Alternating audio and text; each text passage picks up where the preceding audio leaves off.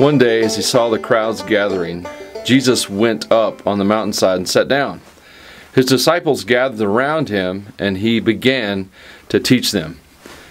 I often wonder what it would have been like to be discipled directly by Jesus Christ. Would it have been fun? Would it have been intimidating? Maybe awkward? You know, I'm kind of a prankster. I can see myself trying to get something over on Jesus and him going, I knew you were going to do that.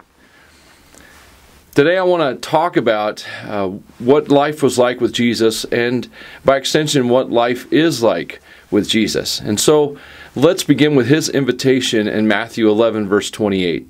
Then Jesus said, "Come to me, all you who are weary and carry heavy burdens, and I will give you rest. Take my yoke upon you. Let me teach you, because I'm humble and gentle at heart, and you will find rest for your souls.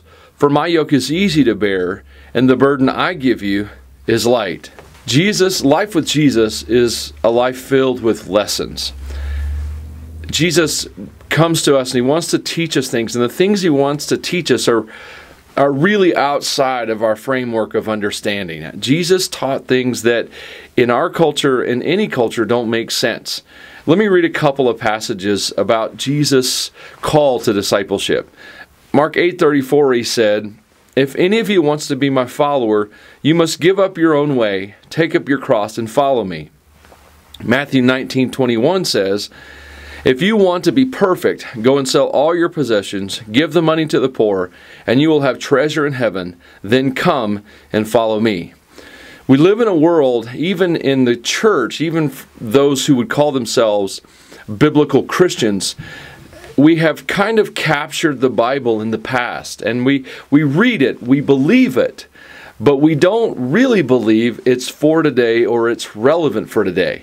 Now, as you look at Jesus Christ, here is a man that's calling us to a very complete change in life, leaving one lifestyle completely behind and chasing a new one. And he makes no apologies for it. He doesn't try to sell it. He doesn't even try to convince it. He just lays out the simplicity of what it is. It's leaving your life behind and pursuing his life. Now, I don't think Jesus would have made a very good recruiter, because he didn't make it easy. And the way that many people view what the church and what Christians should do today is that we should make it easy on people to follow Jesus Christ. That thinking, though, has led us into a place in our Christianity, in the way that it's practiced today, that's very shallow, and that takes these messages of Jesus, of complete sacrifice, and basically locks them away in the past. But here's the question. What if Jesus' way, which seems so difficult, which seems so countercultural, what if Jesus' way is the real and true way to be free? What if freedom isn't the ability to do anything you want? What if it isn't lots of money so you have financial freedom? What if freedom isn't even granted by civil or government authorities? What if freedom is the ability to do what's right? Jesus got into trouble often. He would go into a synagogue on the Sabbath and he would heal someone. He would set them free. He didn't care what day it was, because the right thing to do was set someone free, whether it's from the bondage of bad ideas or from an ailment on their bodies. It was the right thing to do. The thing was that the religious leaders had set up a series of rules, and those rules were fine probably most days. But there were times that the rules stopped you from doing the right thing. What if freedom is the freedom to do what's right? The freedom to do what's right for people. The freedom to set others free. To set others loose from their bondage. To touch them and to give whatever healing that is available for them. Another idea about freedom, what if freedom is actually the courage to do the right thing? Are we free because our government says we're free, or because some judge says we're free? Or are we free because we have the courage to be free?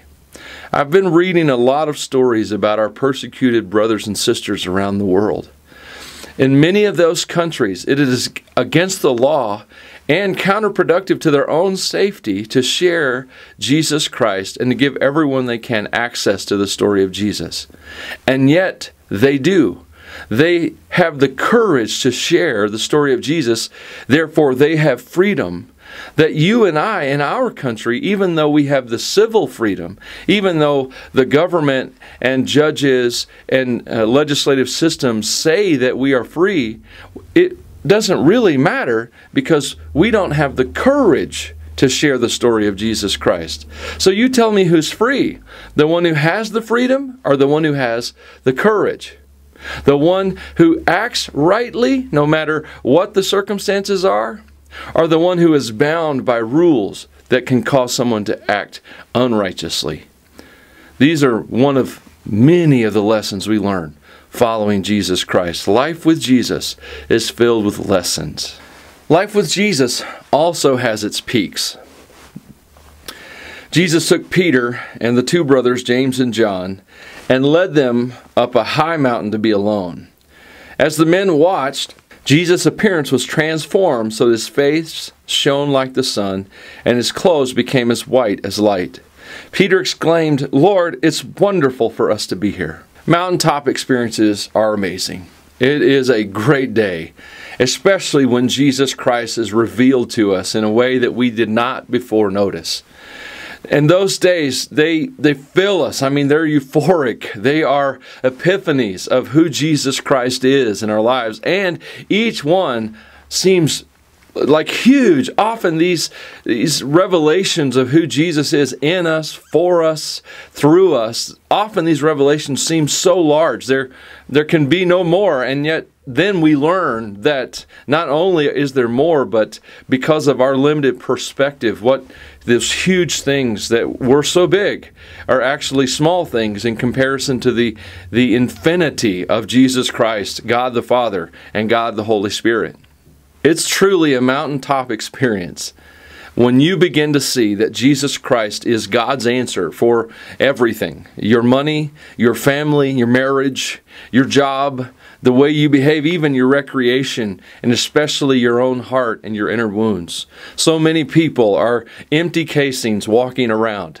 They put on an image of success, an image of, I'm getting things done, but on the inside they don't know who they are. And so it is truly an awakening to discover Jesus Christ as the answer for those many things in our life. So life with Jesus is filled with mountaintops. It's filled with peaks, but it's also filled with the valleys. Matthew 16 tells a very interesting story about Peter. Jesus asked the disciples, "Who did people say he was?" And they came up with some answers. And then Jesus, true to his character and practice, looked directly at the disciples and asked them point blank, "Who do you say that I am?" Peter's answer is, "You're the Christ, the Son of God." And then Jesus tells Peter, you didn't figure this out on your own. The Holy Spirit told you, and you're blessed, and this is the bedrock of the church. Right after that, Jesus tells Peter and all the disciples what's going to happen to him at Jerusalem. And he's telling them how he's going to lay the foundation for the church that they would become through their faith. But he's telling them that he's going to do it through sacrifice and through dying. And Peter just really can't handle that idea. And then Peter tells him, he says, "Lord, this can't happen. This can't be God's way." And Jesus turns to him and says this in Matthew 16:23. Jesus turned to Peter and said, "Get away from me, Satan. You are a dangerous trap to me. You are seeing things merely from a human point of view and not from God." Some days we get it wrong. Some days we don't understand what God's doing. And let's face it, God does not work like we expect. God put his number one apostle to the Gentiles in jail for most of his ministry. That apostle did write most of the New Testament, but that New Testament wasn't actually gathered together into one work until almost 300 years later. And then it was almost 1,400 years later before the Bible is actually put in print, because printing wasn't even a possibility up to that point.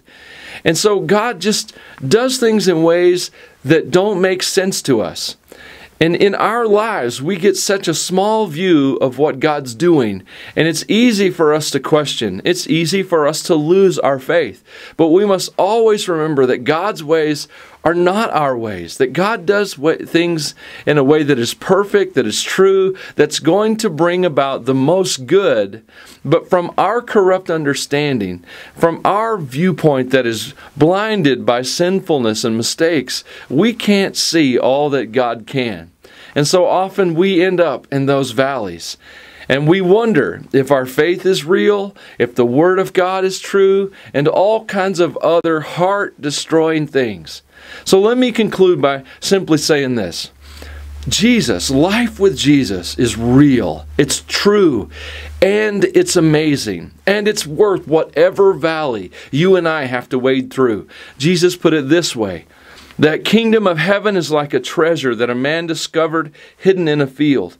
In his excitement, he hid it again.